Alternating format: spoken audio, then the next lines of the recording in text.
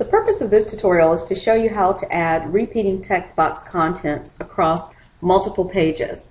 Typically when you do this, it adds it in a horizontal format. I'm going to show you how to make your text more visually pleasing with the text boxes, but I'm going to do so using a vertical format for this document setup. The first thing I want to show you is that right now I don't have any text boxes repeating across any of the pages from a Microsoft Word document. The first thing I'm going to do is to change my view to one page, so I'm going to click on the View tab. In the Zoom group, I'm going to click on one page. Next, I'm going to add in a text box into the header area. So I'm going to double click in the header area, and then I'm going to select the Insert tab. Now I'm going to turn my attention to the text group, and I'm going to click on the text box command.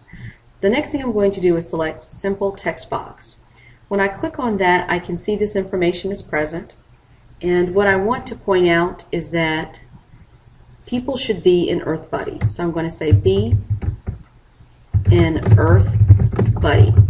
And I know you have a difficult time seeing that, but I'm also going to go in and double click on this, and I'm going to go to the Home tab, and I'm going to format that text so that it is 30, this is size 30. So you can see that says be in Earth Buddy.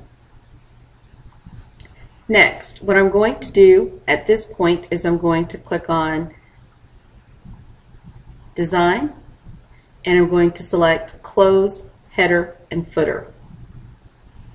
The purpose of that is just to show you that on every one of these pages you can now see that that text box is showing on every single page. But I'm not done. So the next thing I'm going to do is go back and double click inside of the header area to activate it.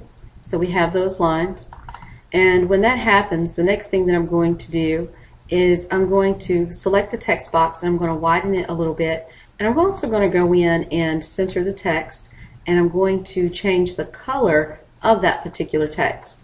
In this instance, I'm going to make it this color, and I'm also going to make it bold. And so with that being said, the next thing that I'm going to do is take it out of this format in terms of it being horizontal, and I'm going to click on the Format tab up here at the top. I want to look in the text group. I'm going to select the text direction area, and I'm going to say rotate all text 90 degrees, and I'm going to move this over here to this section so that everything fits in the manner that I desire. And if I like this, I'm going to click in an outside area in just a moment. So let me just move this over a little bit more.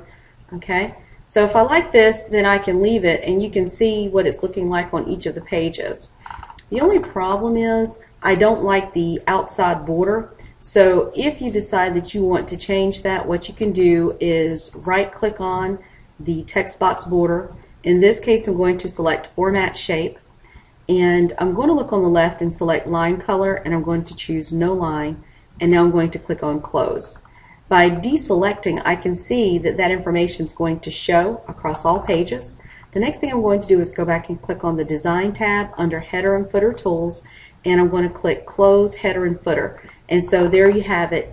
You can have that information repeating across multiple pages, and it's showing up because you formatted it as a header and a footer.